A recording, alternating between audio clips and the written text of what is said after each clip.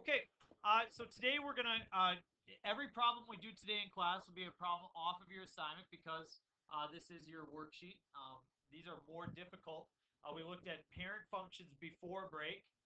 Now we're gonna look at more difficult examples after break. And so, maybe before you saw examples like say y is equal to x minus 3 quantity squared plus 1. You're like, well, that's gonna be right 3 and up 1, and it's a parabola. Okay.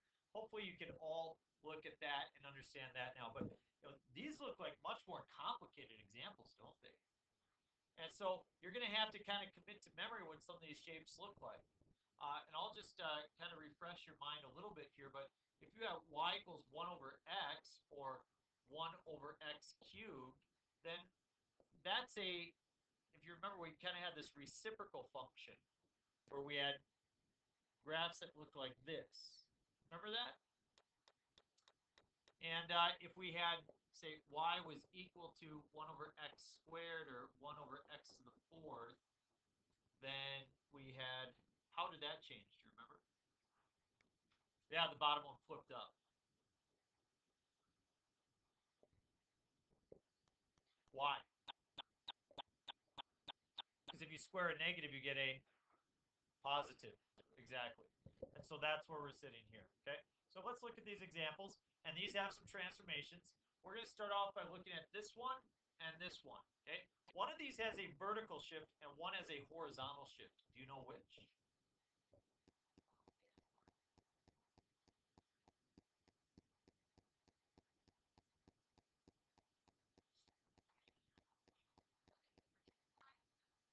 Yeah, is the first one on the inside or outside? Is this on the inside or outside? This is definitely on the outside, so that's going to be a vertical shift. This is on the inside, so we say it's a horizontal shift. So it's going to be shifted to the right or left? Left 2 units. We're going to take that original parent graph. We're going to shift it 2 units to the left. And we are going to have one graph is going to sit in this lower part, and then one graph will sit in this upper part. And it asks us to list the domain and the range as well. So the domain is all x values not equal to -2. And the range is all y values not equal to 0. Very good. So how would that one down to the lower right, this 1 over x plus 3, how would that look differently?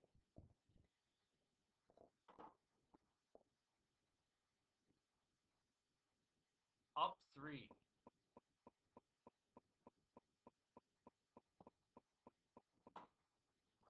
Okay.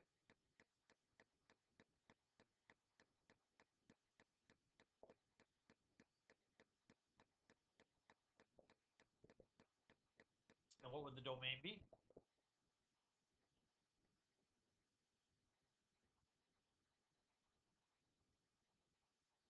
And the range?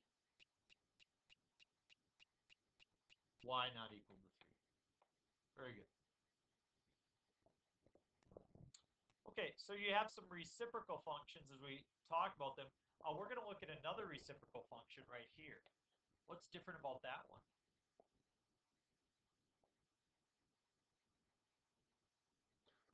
Squared in the denominator, what's that going to do to these two pieces right here?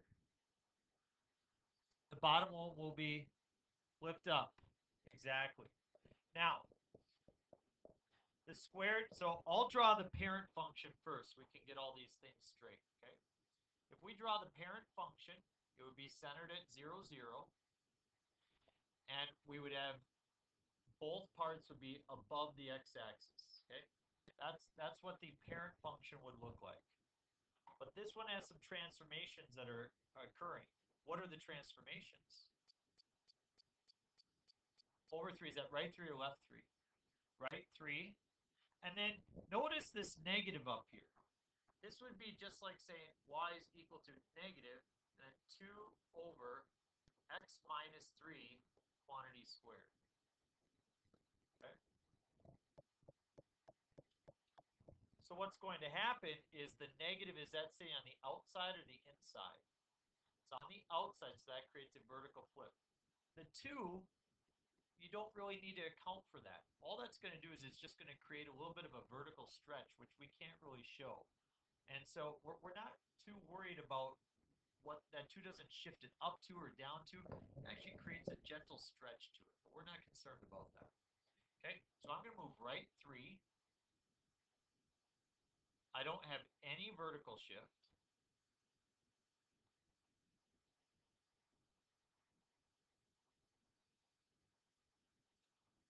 And they both sit below them because of the vertical flip. So there's 3 examples of some rational functions. Let's do one that's not a rational function. Let's look at the one right behind it. What do you think? To the 1/3 power. Yeah, the cubed root, exactly. So that'll be like, say, y is equal to the cubed root of x minus 3. Okay? And do you remember what the parent function of a cubed root function looks like? So that would be square root, but because can you take the square root of a negative? No, can you take the cube root of a negative? And the cube root of a negative is a negative. So that's the parent function.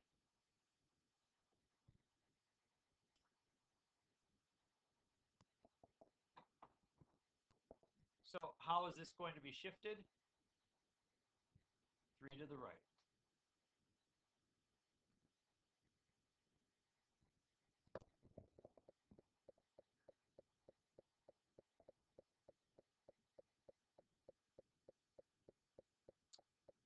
Now we get to what some of you guys were saying. You have the square root function. So just like that, right? Well, we have 3 transformations that are taking place here. Up 1. The x is negative, so is it going to be a vertical flip or a horizontal flip? Is it negative on the inside or the outside? Since it's on the inside, it is a horizontal flip. And what would you plug in to make 0 here? 4. So it's 4 to the right, it's up 1, and it's a horizontal flip.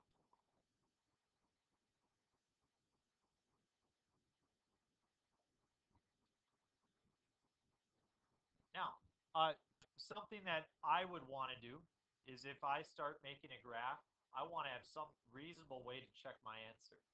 Now, obviously, you could go to your graphing calculator on your assignment. You can plug it in. You can check the answer key. But here's something else that's a telltale sign for me. You learned how to find this domain, right? You said on your test, you said 4 minus x has to be greater than or equal to 0. You subtract 4, negative x has to be greater than or equal to negative 4. Divide by negative 1, x is less than or equal to 4. Well, does this graph look like all values that are less than or equal to 4? Yeah.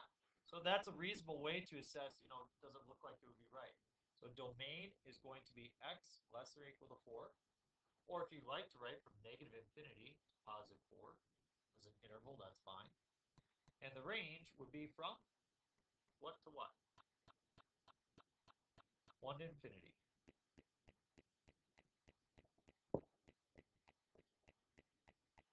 Sometimes it's good to just kind of rewrite things a little bit. So you can see this in this example, we have a 4 minus. It might be more helpful if you write it as y is equal to negative x minus 2 to the 5th plus 4. Now, that's the way that I would most commonly write it. However, who knows how the book will write it? Who knows how the ACT will write it? Who knows how we'll write it in calculus next year? It could be all over the place, okay? So, what does the parent function look like? Since it's a 5th power and not a 1/5 power, it looks like that. Okay, very similar to a cube. So what are the transformations that happen? Up 4.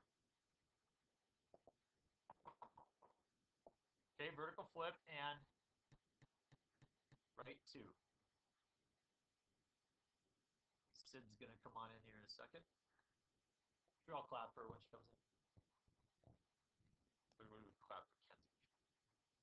Here she is. All right.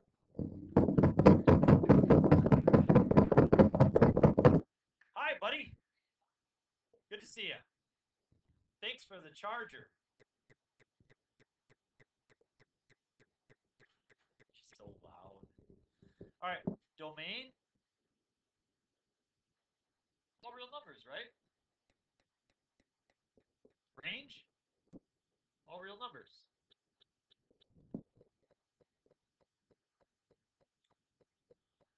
Oh, goodness. What do we even do?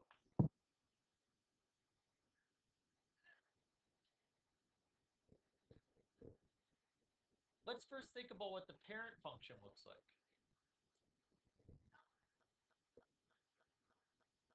This is a reciprocal function, right?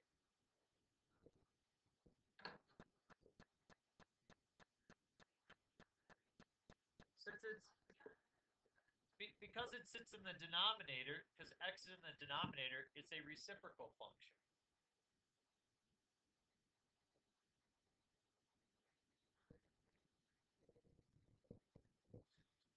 So if you consider 1 over x to the 5th, you can see here, this is to the first power, so you can see that they're in opposite quadrants. Here, this is to the second power, so they're in the same quadrants. Okay. Here you're to the 5th, so odd, so opposite quadrants.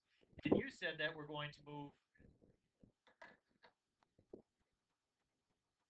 right 3, and then we're going to create a vertical flip.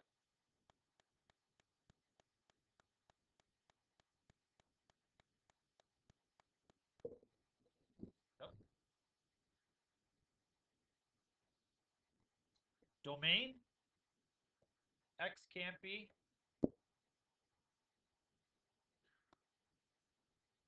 3. Range, y can't be 0.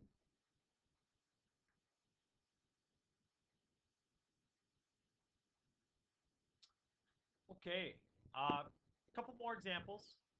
4th root. Yeah. Gigi, why did you just start at 0? Why don't you go all the way back? Why don't you have this part of it?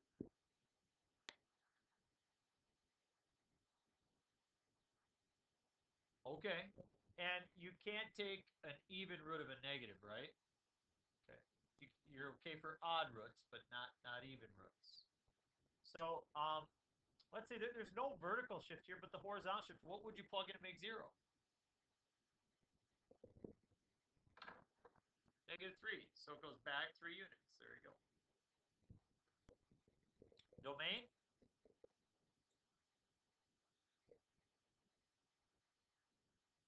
-3 at infinity. And range.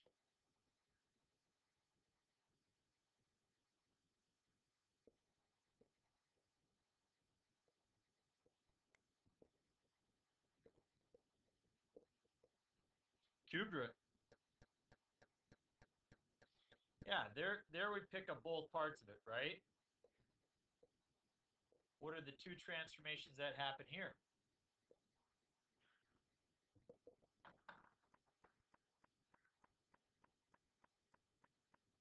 Yeah.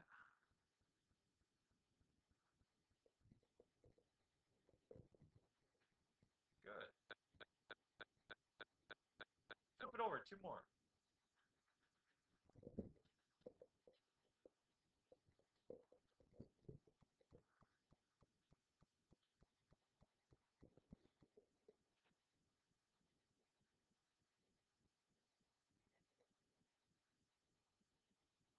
Yeah, so Natalie picks this up right away. She sees it, but I get a lot of people that when they do this stuff, they're like, "Well, I don't remember how to do that one." That's just a line, right? Y-intercept of -3, slope of 2. Domain, all reals.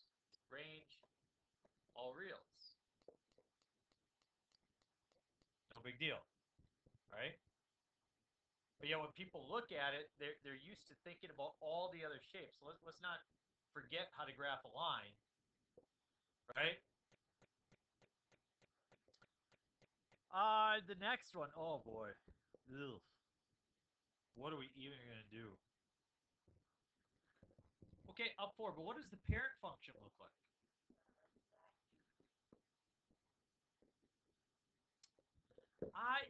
It's x to the 2/3. So think about it. The 3 on the bottom, that's like a cube root, right? But if we square something, that makes it positive, right? Remember, this is the bird function. Bird function.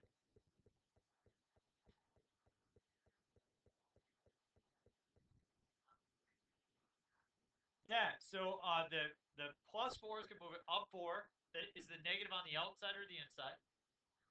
It's on the outside. And so it's a vertical flip. Go up to 4. We do this vertical flip thing. And, you know, it's, well, so the domain, what's the domain? Yep, negative infinity, infinity. And what's the range? Yeah, and, you know, it didn't take us that long to sketch that graph. But yet if you plug it into your calculator, going to y equals, you can see I got negative cube root of x squared plus 4, just check. And as I go zoom standard, you can see that, I mean, my graph is ridiculously accurate. Right? I mean, you might say, well, we're not being very accurate with our sketches. Well, I think that's pretty good. You know, so kind of neat. It's fun. You guys miss some time. You're like, you know, over break, did you miss math a little bit? You're like, shoot, I wish I had some math to do. No? Did anybody feel like they could have used one extra day? Like you were like, I really needed one extra day. I'm right there with you. I'm right there with you. You needed. Your siblings didn't have school day. What? How is that even fair? How is that fair? Let's get a petition. Let's get some justice around here for crying out loud. No more making us go to school. We don't want an education. Other countries don't make you have an education. Oh, done with this. All right. Homework optional. The rest of your test optional all the way. Grades are not optional, but everything else is, you know, still gonna get a grade. But